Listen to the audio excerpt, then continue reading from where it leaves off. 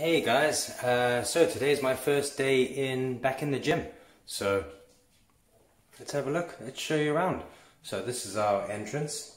Obviously, as I've told some of you guys, my full-time job is a fitness instructor, strength and conditioning coach, been an athlete, represented Ireland, kettlebell sport, coach team. So obviously we're all like, that's Muhammad Ali, COVID-19. There's my gym, bathrooms. Let's come into the main training halls, the men's bathrooms. This is our main fitness studio. We've had to change things about a little bit, make it all COVID-19 compliant. So upstairs is the upstairs there. Up the stairs, that's the office area. So obviously I'm qualified in traditional Chinese medicine as well, so I used to have a clinic room up there, but I don't anymore, I just don't have time. I used to run a full-time clinic in Kilkenny City Centre, acupuncture and traditional Chinese medicine, but I don't anymore. This is our kind of chill out area, some weights, so it's great for people training martial arts here. You can avail of some of the weights. You notice we don't use any machines. We make machines, we don't use them.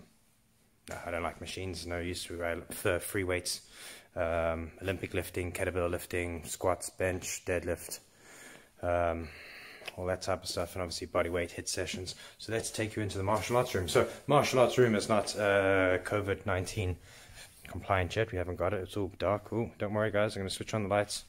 Where are we?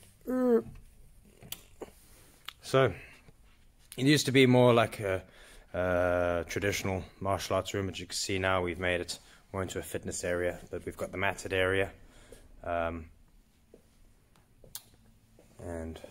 kind of the empty, and we're going to make our way around here. The training wall, mirror is very important to help you correct yourself, and our 𝙒𝙚𝙢𝙢𝙢𝙢, some of the weapons behind it. We hang the bag down, so we've kind of like got all our martial arts stuff there, and some of the syllabuses and things you can see. I don't know, can you see reversed? So we've got Shandong Mantis, Tiangan for Xingyi, Yilichuan systems, kids syllabus, some Ling Jing Shan, Mantis, 16 roads, some of the fighting theory of praying mantis, some of the forms. And then Makiwara, we'll do a little bit on that in a second. My little striking post. When I was younger, I always wanted a full-time martial arts school, and I developed it in here. You know, we ran the gym. There was a few people running the gym at the time, and I took this front room and I developed it into a very traditional martial arts school. But then I got more and more into fitness, and then I took over the gym completely, and it just wasn't viable to keep this a martial arts room only. So now it uses fitness classes as well. You can see down here some of my beans and things for our hands. Unfortunately, we have to jam everything on the side, but it's also, we cleared the space out, which is better for fitness classes, and that's also good for wrestling, because obviously we do catch wrestling here as well for you guys. So then, that's my iron palm.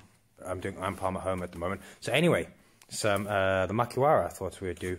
So that's one thing I haven't been doing. I haven't been coming into the gym. I could have come into the gym, but I figured whilst everyone else was stuck at home, I was going to work out with everyone at home as well, and train with people that with only what I've got at home. Obviously I was able to bring stuff, some equipment, so I didn't actually come into the gym to work out at all. So usually I would be striking these guys every day. This one has the traditional Makiwara on it. This one has wood. And this one's a bit, you can't see, a bit softer. There's stuff in the way now.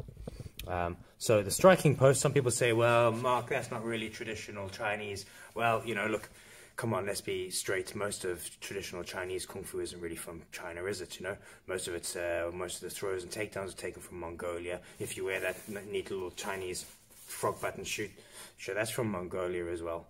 If you want to dress Chinese and be Chinese, you know, wear the long dress looking thing. So most of the stuff that you from China should look at Shaolin's history. Most of the Qigong and the breathing has history in India. So, you know, I'm always of the opinion, if you show me a better, more efficient way of training something, I'll do that. And Makiwara is one that I learned. Makiwara obviously was developed, really made popular in Okinawa. Some people say the history that they got the idea from the Japanese coming over and using the posts for striking their bokken. But what's great about a Makiwara is the spring back, okay? So it allows you to perfect your strikes on it, okay, because of the bounce back. Obviously, up on the wall, I usually have a wall bag, and for years I've done a wall bag. Wing Chun has a saying, you know, hit the wall bag for 100 days straight, and then you know, throw it away.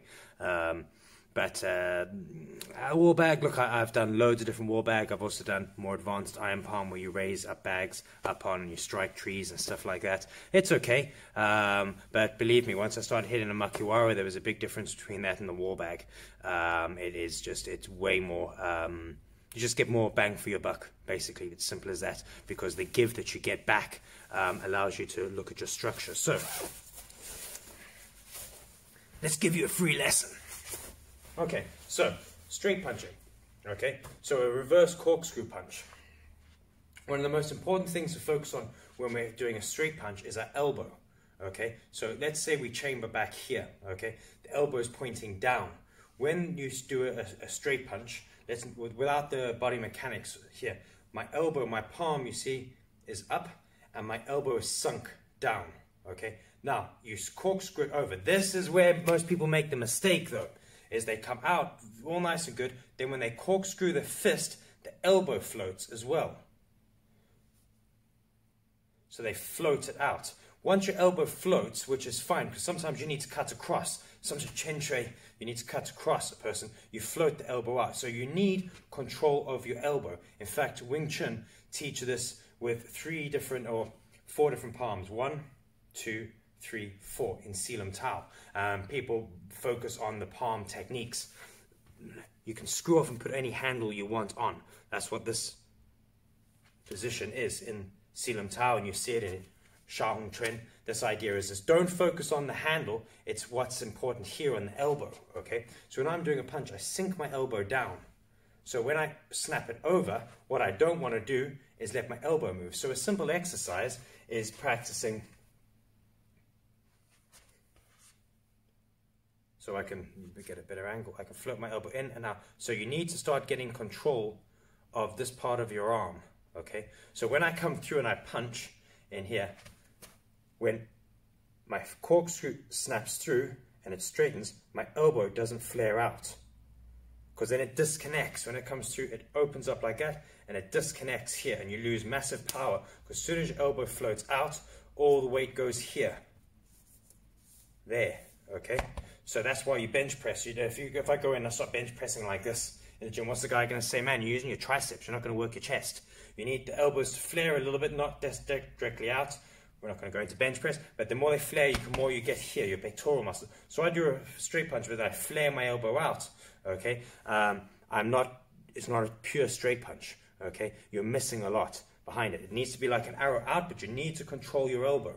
So practicing controlling your elbow joints, you could be down on the ground, or if I'm up against the wall, practicing moving the elbow. So when I strike the Makiwara, okay, I want to not only control, so when the punch comes out, it rubs against the body, palm down, palm up, elbow down, and the last second snaps. When it hits, I want to feel that bounce, my shoulders sunk, and that bounce should bounce back through and into my back leg, okay? So when I'm striking the Makiwara, I want to feel that bounce back.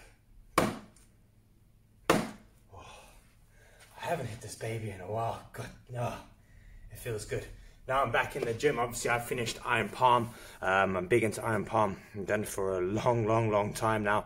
And I've just finished the 100 days again, proper 100 days. So those who know about Iron Palm know the 100 days, the bit of sacrifice I did there. So no problem. I've actually done that's my 3rd or 4th time doing that.